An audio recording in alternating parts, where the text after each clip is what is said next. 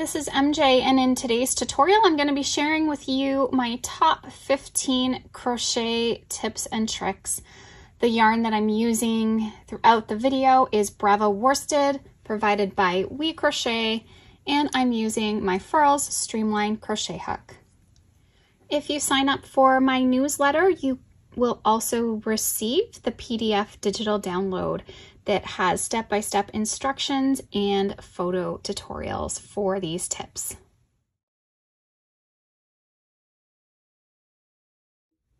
Okay, so first off, I'm going to show you how to do the magic knot. I'm going to go through some different joining techniques, and be sure to share your favorite joining techniques in the comments. So we have our blue strand and our mint strand. So take your mint strand and you're going to tie a knot around the blue. Nice and tight. Now take your blue strand and tie a knot around the mint. Nice and tight. Now all you need to do is take your mint and your blue, pull those together, nice and tight. Okay, and then you can just trim the excess yarn.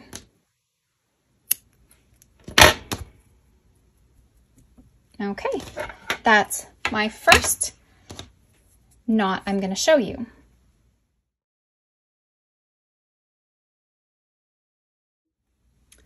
The next knot I'm going to show you when joining yarn is the thumb join. So let's say you've run out of yarn, you're joining in a new color or a new piece of yarn, whatever the case may be. I want you to take the yarn and put it between your thumb and your index finger. Take your new yarn, in this case it's the blue. We're going to wrap it around our thumb once, twice, and the third time we're going to go between the tails and the thumb. You're going to take the tails, you're going to tuck them under the yarn. Okay, and I like to pinch it with my thumb, start to pull. If you have some little threads, you can just trim them. This one is really quick and easy, and I find if I'm in a rush and a knot is not going to be noticeable in my work, this is a great technique.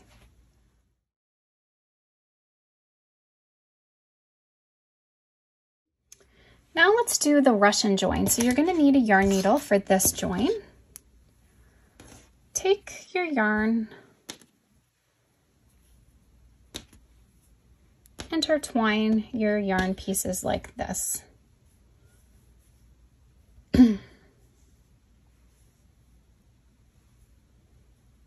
Okay, now we're going to take our yarn needle and put it on the hook.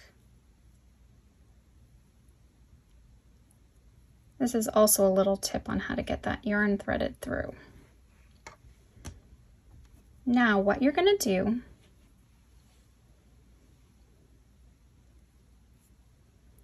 is you're going to thread through the yarn. This can be fiddly. See all of those little threads? You need to get your yarn needle going through them the best you can. And some yarns, this is easier than others. It's fiddly. I just kind of like going as much through the center as possible. I don't like, you can grab each individual thread, but I don't have sometimes the patience. So I just try to get it through the center of the yarn.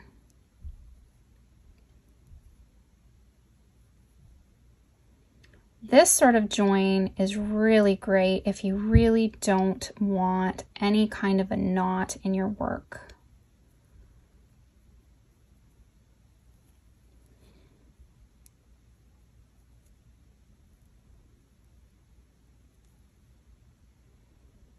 Like I say, it's a little fiddly, it's a little more time consuming, but a lot of people really love this. Okay, so now we're gonna pull the yarn now through that.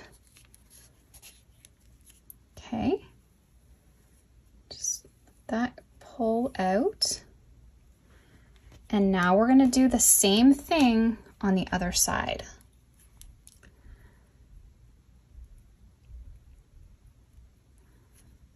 So push the yarn in. And then just get threading that needle through the center of the yarn.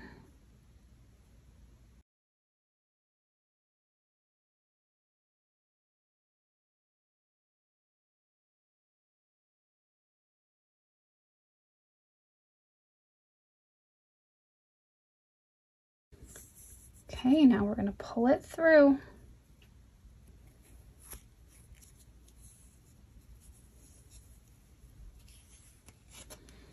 And then you may still have some ends. You just want to trim them. So come in here with your scissors. Just trim.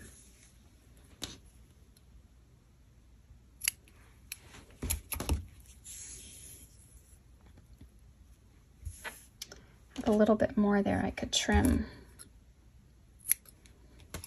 But you can see how nice that looks. A couple stitches, maybe a little bit thicker, but that's all. And you have a really nice secure join.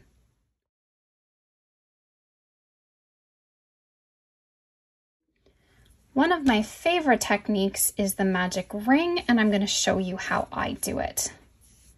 So I take my yarn and I wrap it around my index finger 3 times. Taking my hook, sliding it through all 3 strands of yarn. I grab the first and pull it through. Chain however many your pattern calls for, so I'm just going to chain 2 and do half double crochets, but you can really do anything here. So yarn over, and then you're going to work your stitches in that ring however many the pattern calls for. 1, 2, 3, 4, 5. I'm going to do 6. Okay. So now if this is fairly full, you just want to make sure you're pulling all of your work out of the way so you can see these 2 loops. Now take your tail and start to pull it. As you can see, this yarn is coming in, this one's popping out. So I want you to take the piece that's pulling in, take it, pull it, and now it pulls the other one in. So then you can just go back now and grab your tail and pull. And I just love how tight it makes that join, the start of your round. 1, 2, 3, 4, 5, 6. This is also a good tip for joining. Instead of joining into the chain, join into the top of the stitch. And then you won't have a hole. And then just pull that. And you've joined your circle.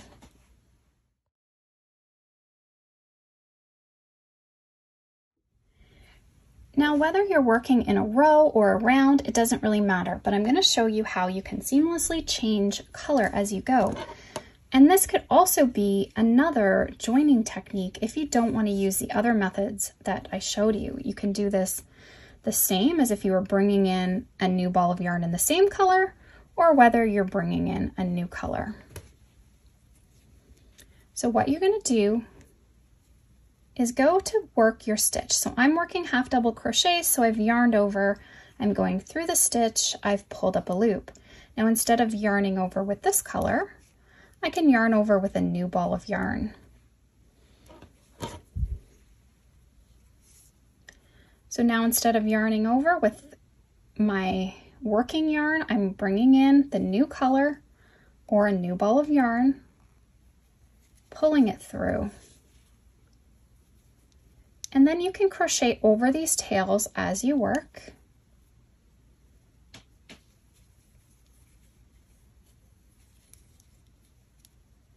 I'm increasing, so I'll continue with my increase pattern.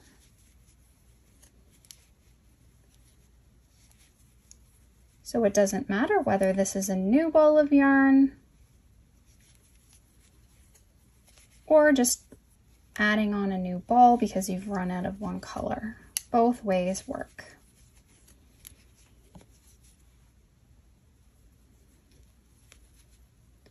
So now let's say we're carrying along this yarn and we want to change back to the other color. So go through the stitch, pull up a loop. You can drop off your blue. I like to keep that all to one side. Pull back up the mint and just pull through just like that. And then you can continue to carry along those tails with you. And as you can see, it's very seamless. It looks great.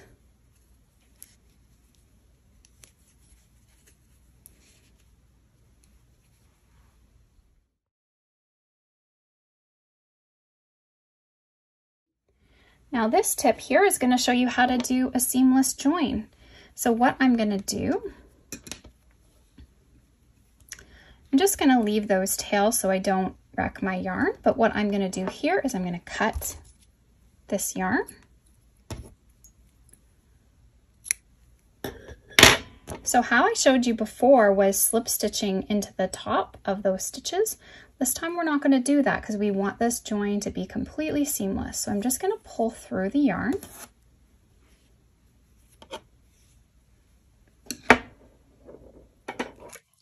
I'm going to take my yarn needle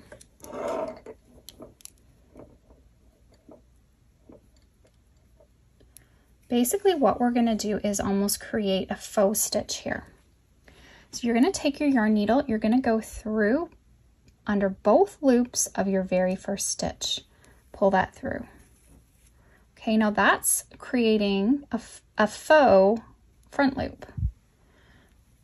Now we're going to go back and we're going to go through the center of the stitch, which is creating a faux back loop. And then you can see that join is seamless, and you just take these ends now, weave them. When you're weaving your ends, it's really good to hide them. And if you pierce going through a stitch rather than just under it, it's really going to secure that. And that's a little extra bonus tip that I've given you. And you always want to weave one way, and then you want to go back in the opposite direction, and that is what will ultimately secure that from coming undone. And I always like to go with like colors as well. So I've shown you now how to do the seamless join and weave in those ends.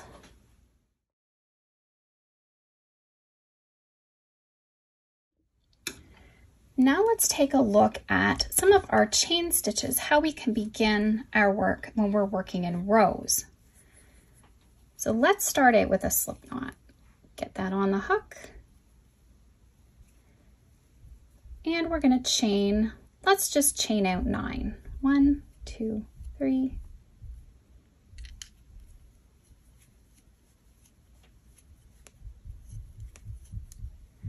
Now you could just work back into the front or the back loops of the chain, but to make your chain look even better, just rotate your chain and you can see there's all these little humps. Sometimes you'll see it referred as the hump, work into the back hump, work into the back leg, whatever, but this is what it means. So you're rotating, you're looking at that little back loop right here. So we're going to go ahead and single crochet in the second chain from the hook. So there's 1, 2. rotate, push your hook through, and then you're just going to work across the chain, working, and it's important that your chain isn't too tight or it could be hard to work into them. So make sure your chain is fairly loose.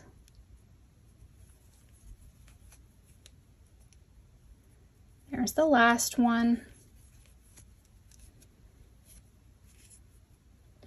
And then you can see it looks like a proper stitch on both sides, which is really nice. It makes a nice finished edge for your crochet projects.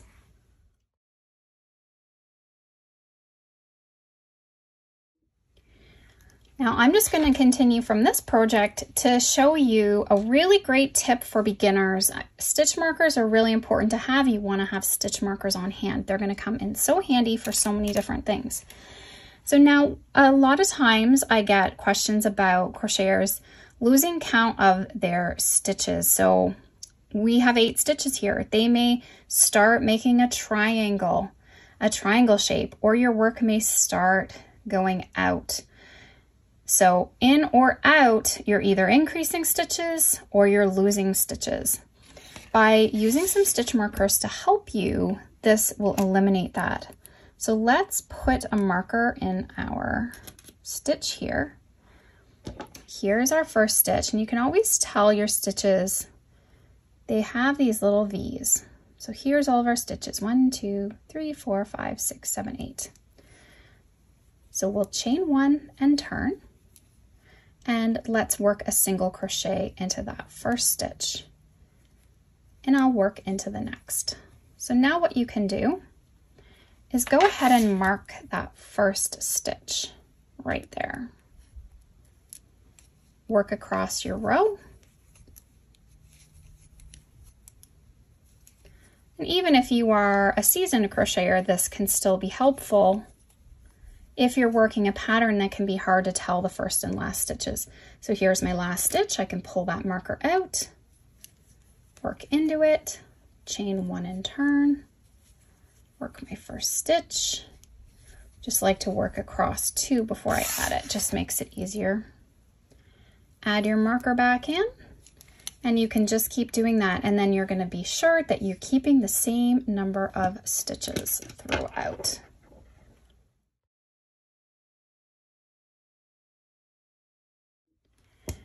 Now, continuing to work from this little swatch that I've already made, the next tip is to keep your edges straight. Now, if you're not aware, a single crochet is the height, a chain 1 is the height of a single crochet. Chain 2 is the height of a half double. Chain 3 is the height of a double. Chain 4 is the height of a treble, and so on. So now, if you chain 2, 3, or 4 at the beginning of your row, you're really going to start to get a wobbly row effect. So to fix that, just chain 1 at the beginning of every row. So I'm going to work a double crochet, which I would normally chain 3. I've only chained 1. I'm going to work into the first stitch right here, and I'm going to work my double. Work doubles all the way across.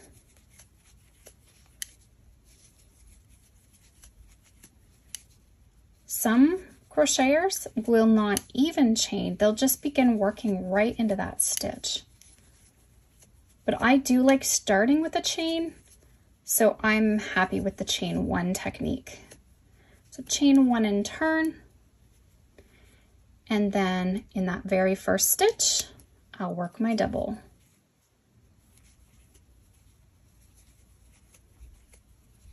And work that across. And it really will give you a nice straight edge as opposed to a wobbly one that will happen if you're working a chain 3 instead.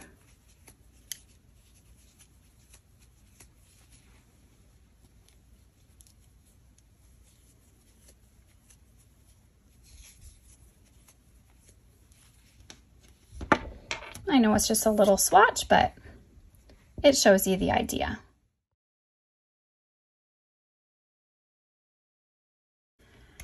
Back to our stitch marker stitch.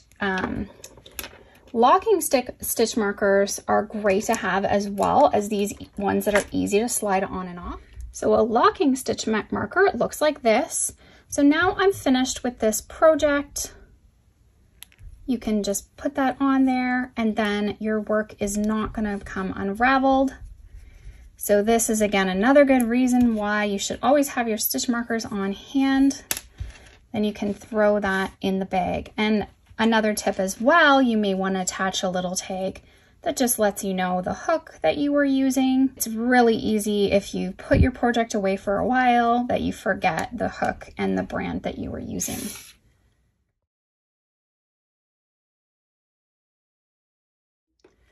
So my next tip is in regards to crochet hooks.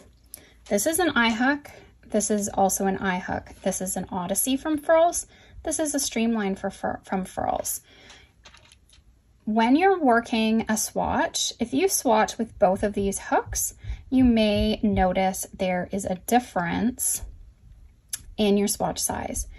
So I tend to crochet looser with the Streamline than I do with the Odyssey. Why? I'm not quite sure. Maybe I'm more relaxed. This one's a little bit lighter, but there is a difference. So an important thing to remember is don't switch your hook brands in the same project, or it may change your gauge.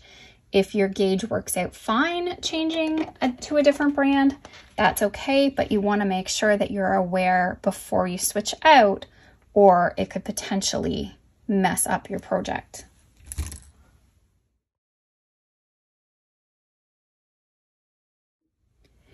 Now, I showed you how to work in the back of the hump to get that really nice edge. Sometimes a pattern will call for foundation stitches, and it gives you that same look, but there's no foundation chain. You do the foundation chain and the stitch all at once. And this works for whatever stitch it is. So if it's a single crochet, half double crochet, double crochet, it's just your starting chain will vary. So for a single crochet, we will chain 2. A half double, you would chain 3. A double, you would chain 4, and so on. So now what you want to look at is, here's the second chain from the hook. If you rotate it, you're gonna see the little bump back here. Okay, so when we go and work back through here, we're going through here as well as that little hump of a stitch at the back, the leg. You'll pull your yarn through. So now you have 2 loops on the hook. Yarn over, pull through 1 stitch only. This is going to be the chain. Now you just complete your single crochet. So yarn over, pull through 2. I like to keep my finger when I'm learning just on that chain, because that is where we're going to go back and work. So here's the chain. If you rotate, you can see that other loop right here. So that's where you're going to push your hook through. So pull up a loop, we're going to yarn over, pull through 1 again for our foundation chain. Now we're going to complete the single crochet. So yarn over, pull through. Go back down, pulling up a loop, yarn over, pull through 1, yarn over, pull through 2. And as you get going, it'll get really a lot easier to see where you're going in. And you may not need to keep putting your finger there once you know where you're placing your hook.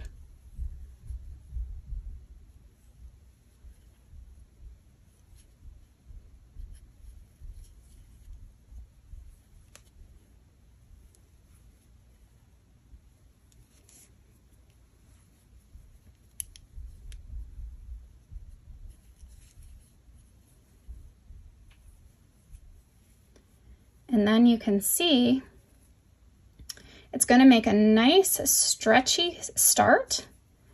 The stitches are going to look both on both sides. They're going to look good. And it's not, sometimes a chain can be fairly tight at the beginning of your work, but if you do a foundation chain and stitch, it tends to be a lot looser.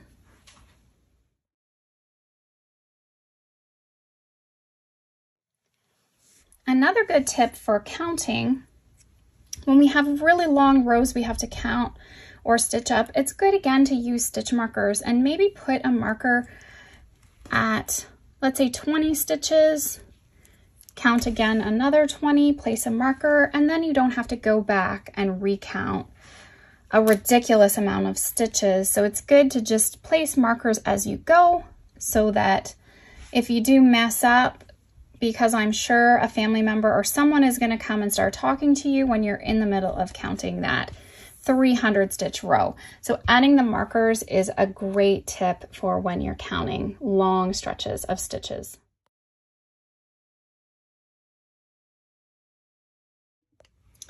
So one thing I can't live without is my weigh scale, and I use it for so many things when I'm designing and figuring out patterns. So for instance, if I've completed, let's say, a garment and I haven't kept track of how many balls of yarn I've used, I can weigh the garment and see how many grams it is, figure out how many grams are on a ball, divide my total by the 50 grams, and then I know how many balls of yarn I've used for that project. But let's say we've used multiple colors in a project.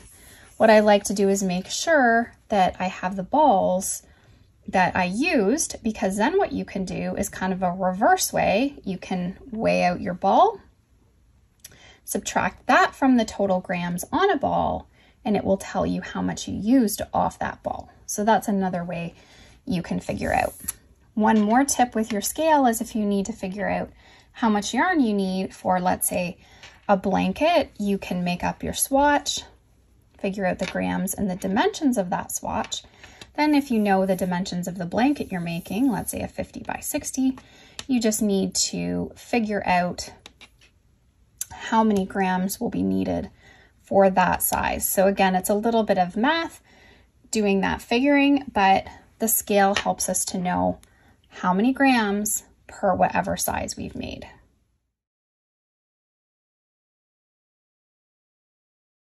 So the final trick here I'm going to show you is a felting join for joining yarn.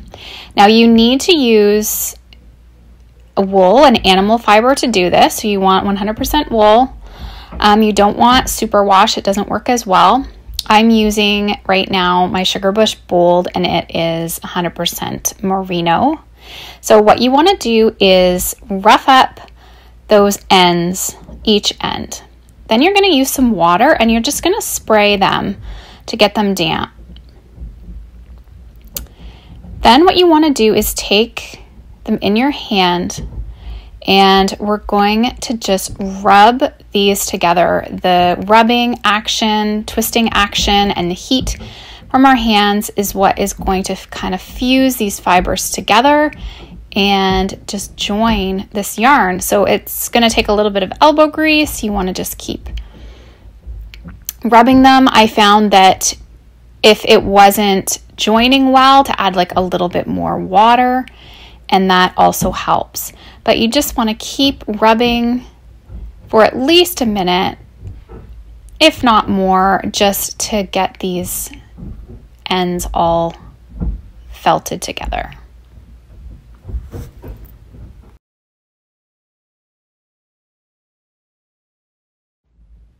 Okay, as you can see, it's joined it together. It's just sort of like magic.